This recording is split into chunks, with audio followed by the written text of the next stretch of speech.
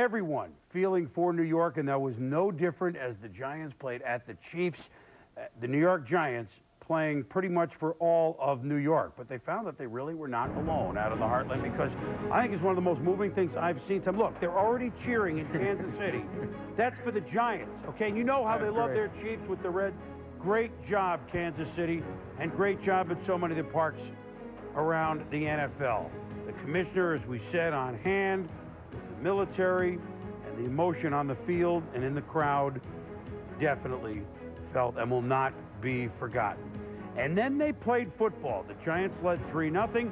Kansas City going in to take the lead until Trent Green throws high. Sean Williams picks it off. Big turnover for the New York Football Giants. Ensuing possession, Kerry Collins. Now, Kerry was picked off, but at times, look, he finds Joe Jurevicius 13 yards.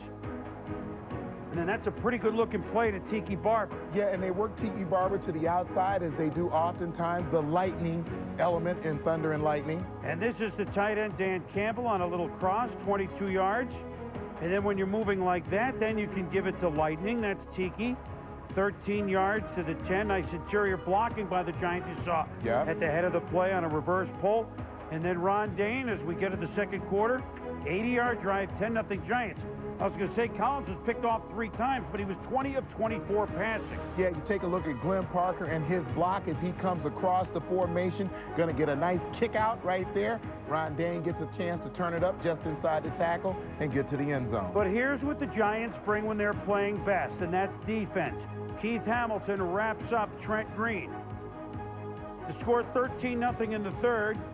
Green goes long, and here's a good-looking rookie, Marvin Snoop Minnis.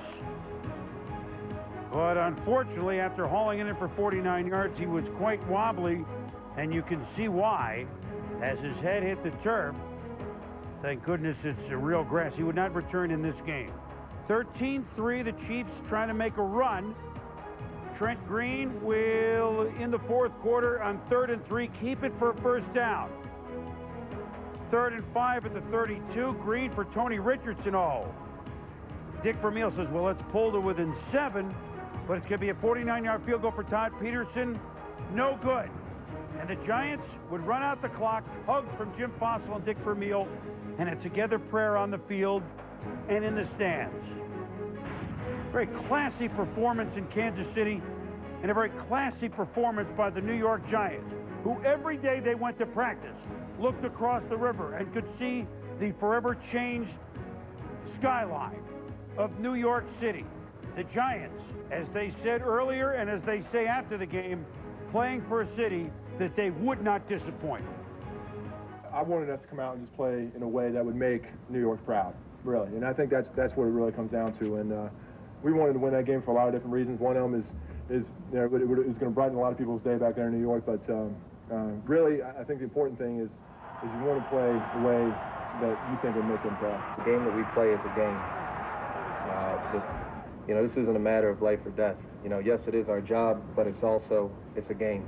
And, you know, the people that lost their lives, the people that were at work, the firemen, the policemen, and all the volunteers that were there helping people to try and survive this tragedy, you know, those are the ones that, you know, really need to be commended.